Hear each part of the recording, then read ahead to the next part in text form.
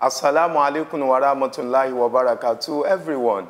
Welcome to the Eternal Bliss, a program of Nasrullah El-Fati Society. I am Nuruddin Olajide Balogun. I have the honor to welcome a great personality, an ustaz, an entrepreneur, a national PR committee member, MD, Capel Foods Limited, makers of Brooks Natural Honey, Alhaj Ustaz Abdel Hafiz Salahuddin. Assalamu alaikum wa rahmatullahi wa barakatuh, sir. Wa alaikum assalam wa rahmatullahi wa barakatuh. You're welcome once again, sir. The topic for discussion is the ravaging drug addiction, Islam to the rescue. Well, A'udhu billahi minash shaitanir rajim, bismillahir rahmanir rahim. Wassalatu wassalamu ala ashrafil mursalin, Muhammad wa alihi wa sahbihi ajma'in.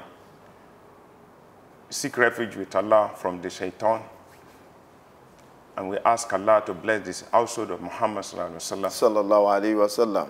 The topic for discussion is very crucial because it is a crucial crisis in the society today, everywhere in the world.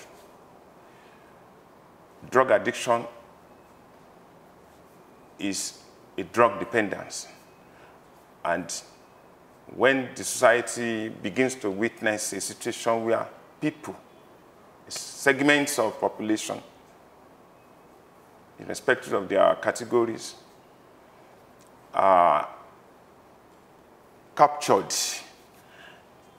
in the consumption of intoxicants, because what we refer to as drugs in this context is not all medicines. We're talking about the consumption of intoxicants specifically. Okay, sir. And the intoxicant hazard is what makes it a case study for the society.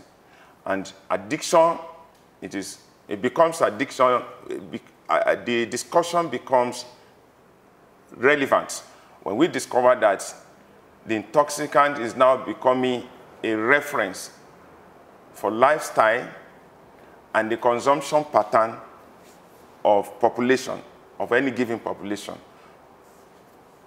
According to reports, it has been revealed that between the age of 25 and 63 years, in Nigeria in particular, are captured in the drug addiction now.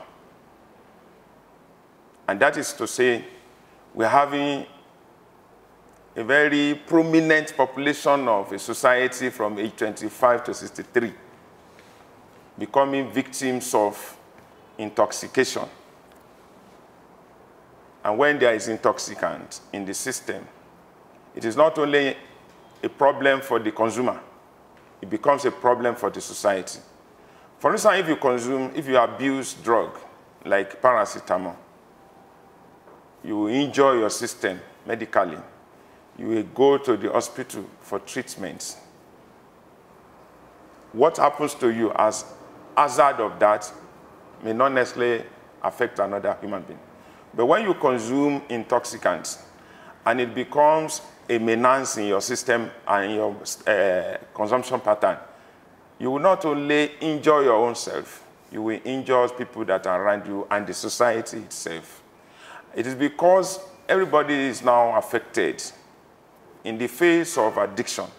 That's why the entire world is paying attention to tackling the drug addiction. And it's very, very important we do that. So we also do that in Nigeria.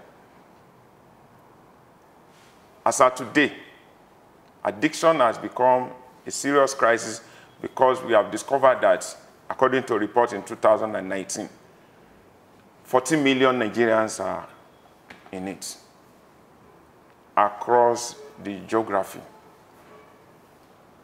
And federal governments, state governments, non-government organizations are talking about it all over the places. So it's a worthy cause of discussion. And we have to look at how we can tackle it. Even if we cannot obliterate it completely, we must sensitize the society to know that there is a problem, and it's a growing problem. Let me quickly add why this thing is very relevant. Even the UN law assumes that when a nation will have drug addiction with respect to intoxicants, it should not be more than 5.6% per annum. But Nigeria record, as of today, is 14.3%. So ahead of the anticipated projection. I mean, figure of the global organization. Sir, are you saying the 25 to 63 years are the categories? Are they strictly categorized to drug addiction, or they are the ones that are more open to drug addiction? What the report was saying, or is saying, is that if you look at those who are infected with these social ailments, you will see the age 25 among them. You will see age 30 till you get to 60. You see that to say you still find people that are 63 years old as addicts.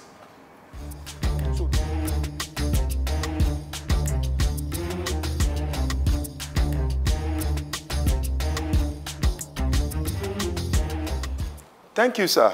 From the UN report you just quoted, is the 25 to 63 years restricted to this drug addiction, sir? No. The report from the UNO says that, but events are unfolding and new happenings are all over the place. The current experience now is seeing even age 10 smoking around the corners. 15 years old, students of secondary schools, I'm afraid, if it will not get to the primary school level.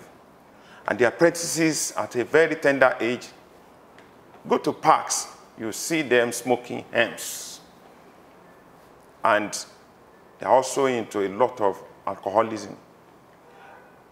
So automatically, it is a growing event, a growing concern, and a growing malady that may cover virtually every level of age. Perhaps very old ones may not be included, but definitely we are having more than 25 years old now, below 25 years old now, becoming the victims of drug addiction. And drug addiction is a very serious ailment, social ailment, that can destroy an entire nation. Now, thank you very much, sir. The drugs you have mentioned, the abuse which automatically leads to the addiction, sir, it is very essential for us to be able to identify the drugs being abused that leads to the addiction. Well, I think let us be talking about addiction instead of abuse, because abuse, you can have drug abuse, overdose, you understand? But we're talking about intoxicant items. And definitely the intoxicant items we are looking at here now includes marijuana, liquors, tramadol, heroin, cocaine. These are things that are being consumed. And in addition to that, there are new initiatives by the addicts. They are now smoking dunks. They're smoking dunks now, dunks of lizard. They collect the dunks of lizard and they smoke it. Some are now inhaled. We have now had inhalants. What are these inhalants? The urine. They take urine now. They will collect urine and they will inhale it. They go to sewage areas. Some of them will open the sewage and inhale. And when you do all this, they go into your system and they intoxicate. I will not know what really comes upon the society, the modern society, that they want to feel high all the time. And this is happening to the very vital age bracket of our society, the younger ones. When we talk about 63, the percentage of 63 years old in this crisis, very low. And the situation is becoming endemic and is becoming uncontrollable. Schools are more or less the breeding ground of this now. Before, it was higher institutions, you can see some of this. But secondary schools are now included. Obviously, social clubs. Obviously, it is not sounding any funny. If we can go, youth can go as far as inhaling from the septic tank. That leads me to the question of what are the effects, the possible effects of all of these drug addictions? When the other time we were talking about when you start inflicting default on the human system. The human system rejects intoxicants in all ramifications. If you meet somebody who is versatile in biochemistry like we are human beings, he will tell you that there's nothing good about intoxicants. And the moment you alter the system, you create, what do we call it? The catastrophe on the humanity. For instance, now you discover that if you see rioters, they need to be sensitized to feeling high. And the only way they can do that is when they consume something that would alter the system. Balance is in the body system. When you take alcoholic thing, it will alter it. It will make you behave abnormal at a stage. You can say gradually if you control, but it takes time. It's just a matter of time. When you start taking something gradually, the analysis of body system is that you must not take intoxicants because it doesn't do anything good into your system. So the effect of that is that we are destroying the chemistry of human body, number one. We are destroying the balance of social sanity, number two. We are disrupting the peace in the society. If you want to, you see, maybe we'll come to that. We wonder that who are the real people behind promoting this? Because naturally, there's nothing intoxicant can do for you. Whether it is tablet, whether it is weed, whether it is liquor or drink, whatever. I've seen a situation where somebody was just licking sweets. We never knew that it was a drug. Sweet? Yes, sweets. It was a drug. A scholar captured a situation in Saudi Arabia. I'm sorry to mention it. He's a popular scholar. And he saw some of the youths. They may not be Saudis, but they were seen. I mean, they got them. They were just chewing a plastic. On finding out, they discovered that it was a drug. Drug is all over the place now. Just like you want to throw imbalance into the system of society. Ecology is being affected, family being affected, politics being affected because you are using the drug addicts, to promote politics, and the drug addicts will ask for their share in the political windfalls.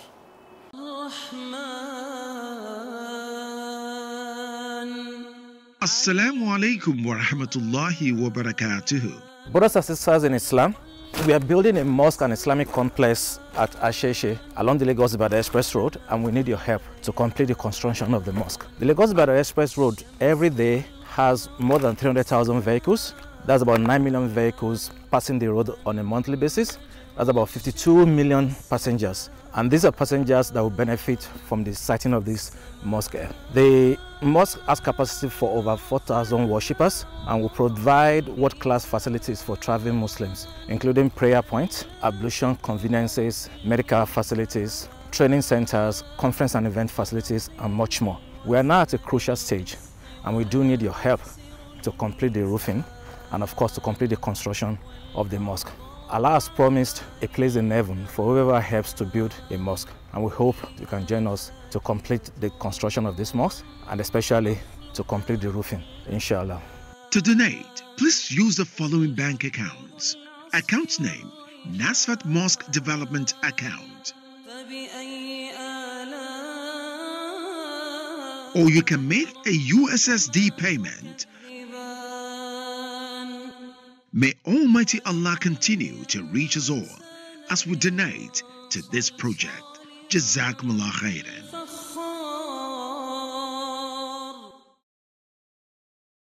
The effects is, in fact, when you look at drug addiction, everywhere in the world conclude that the effects are not favorable to the society, to the humanity, to everybody, to the person who is addicted to definitely if you want to commit crime, if you see crime. I've even read a report that 80% of the crimes committed in the world are traced to drugs addiction. 80%. They say from 73 to 80%. So when you see criminalities all over the place, you can't dissociate drug from it then. And then you see homes that are not settled. You see somebody who just wake up one day and stab her husband, or husband stabbing the wife to death, or the daughter or the son, because it is now, it's so common now, the addiction. And people can go any length in order to enjoy the addiction, despite the fact that it is injurious to the system. So we are seeing insurgents, all the insurgents we see around us, definitely they are being sustained on the drug. We have to put them on high level, high emotion and propensity, so that they can feel very bold and blunt and brutal. We also discovered that when you talk about the nudity, sometimes when you see people dress up, you just wonder, why can a woman be dressed like this? But you will not know, maybe it is an effect of, an impact of what she has consumed or he has consumed. So definitely it is affecting, and it's destroying the productivity, the labor force. Because when you take intoxicants, that is, you are already an addict. You get to work, you can't produce. You're either sleeping or lying down, or you're talking, because it affects the brain, the mental makeup. It will also definitely meaning that as long as we're having addiction, we'll be having a drawback in our educational development, a decline in our economic development, and a lot of unsafety all over the places. We see the robbery. Have you ever seen a situation where robbers will go on their exercise without taking drugs? No. So these are things. It's a serious hazard, and which is creating a lot of turbulence as health challenge in the world. Now that we have been able to establish the drug addiction, obviously it is rampant, it is everywhere, no doubt about that. Are there Islamic solutions to this nightmare called drug addiction? Well, definitely, because you know that Islam has advocated peace, and the name of the religion is peace. And it is not just peace theoretically, it is peace practical.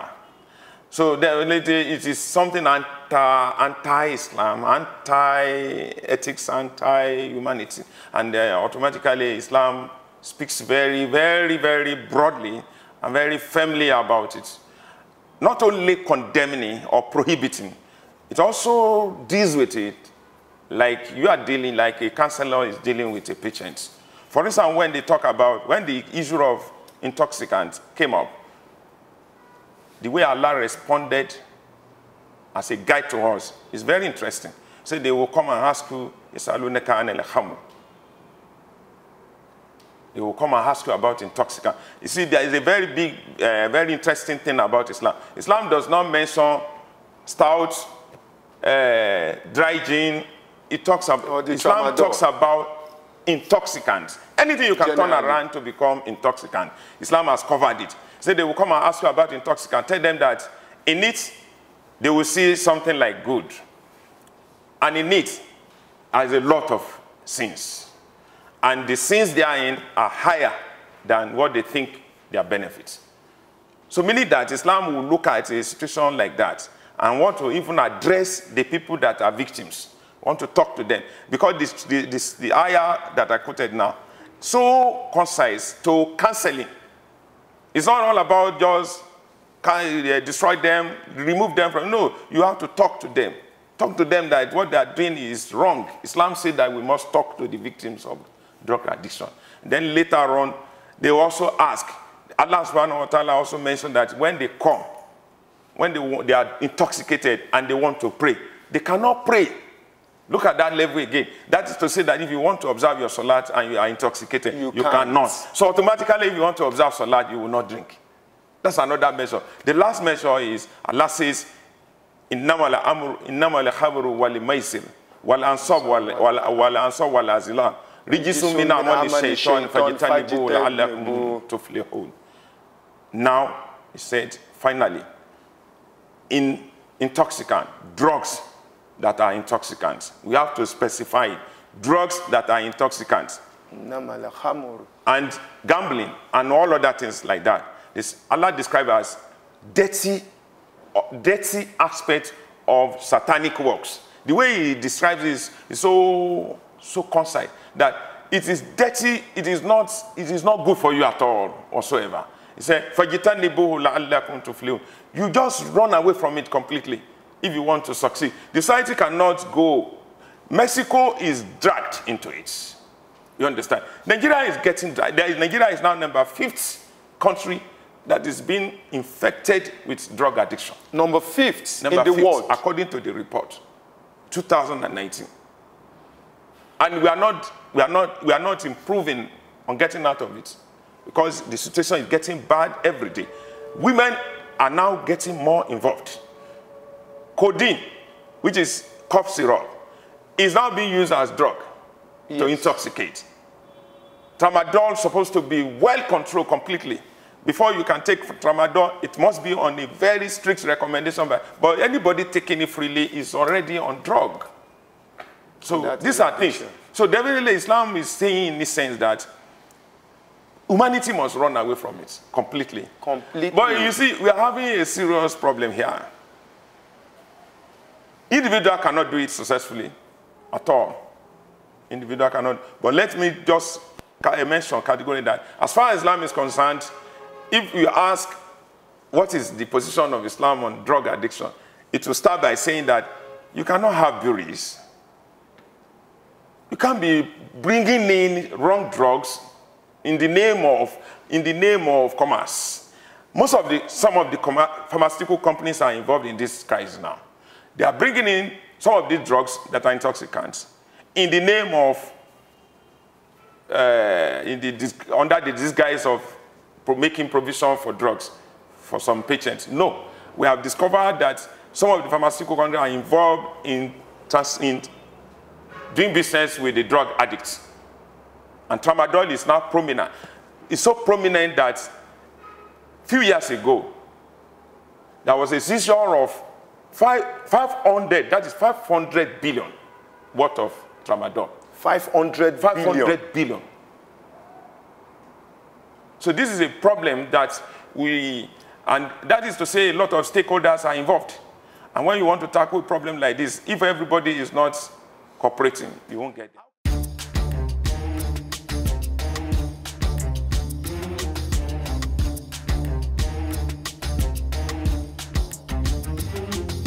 You won't get it. How can the Islamic organizations help in this situation? Well, I know a lot of organizations are talking about it, and NESFAT in particular is talking very seriously about, and they are working. Not only talking, they are working. They are already collaborating with NDLEA, and they are working with UNICEF, because unfortunately, very useful percentage of youths are involved in this. And that's why UNICEF can come into it. NESFAT is already doing, every year, is doing a lot of counseling activity so that the society can be sensitized, so that the society can be enlightened and educated, very thorough, that there's nothing good about drugs. And this has to go to the homes.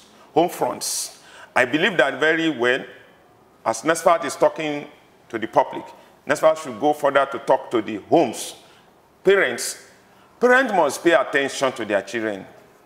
Situation is becoming unbearable because it can tear off the society, and we will not get anywhere as long as we are having addiction. Thank you. Thank you very much. Thank you very much. I want to believe as NSFAT has taken it upon themselves, then every other religious organization do so. It will help drastically in bringing back the youth and even those 63 below and above, bring them back to normal. So I say a very big thank you for coming.